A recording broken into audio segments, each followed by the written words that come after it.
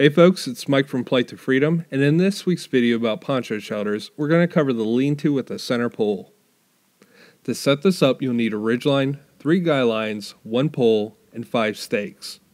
Begin by attaching the center of the tarp to the ridgeline and stake down the 2 lower corners.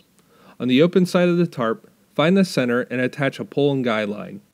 Pull the guy line straight out from the middle of the tarp and stake it to the ground. Then finish it off by running out guy lines from the corner sides of the tarp.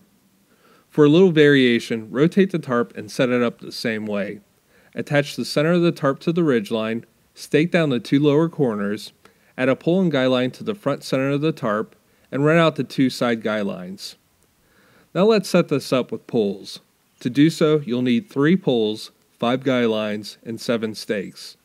Start out by staking down the 2 lower corners. On the center sides of the tarp, attach a pole and guy line to either side and stake them down as you would a regular lean-to. On the front side of the tarp, add another pole and guy line to the center and pull the line straight out from the tarp and stake it down. Run out 2 guy lines from the corner sides of the tarp and readjust the guy lines on the poles straight out to the sides. Again, the longer setup is done the same way.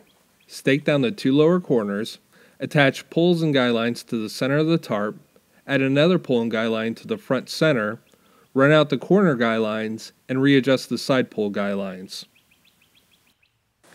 Well folks, that's all for another video. I hope you enjoyed it, and if you have, please hit that like and subscribe button. Feel free to leave any questions or comments if you have any. Until next time, hope to see you all on the trail.